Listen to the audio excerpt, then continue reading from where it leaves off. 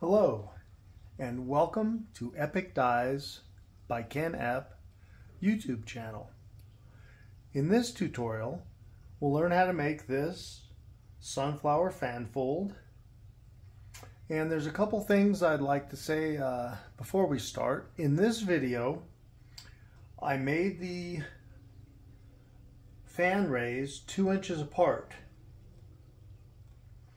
but you can make them any distance you want to make the flower wider or thinner. And I think 2 inches would be the minimum, because you can see that the outline of the muck is starting to overtake the beautiful color of each petal.